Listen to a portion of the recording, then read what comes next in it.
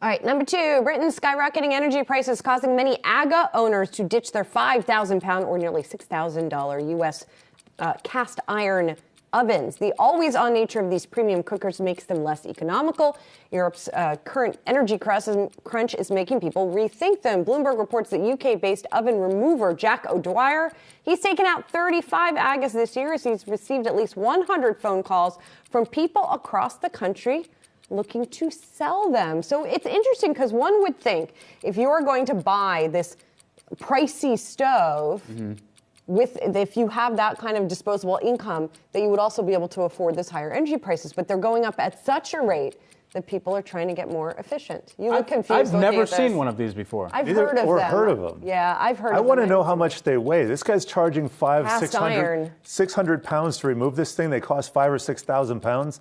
I'd say he better have a buyer lined up if he's going to. What are you going to do? Stockpile thousands and thousands of pounds of these things? I wonder if you can get them for scrap. Get the money from scrap. There you go. Scrap iron, pig iron.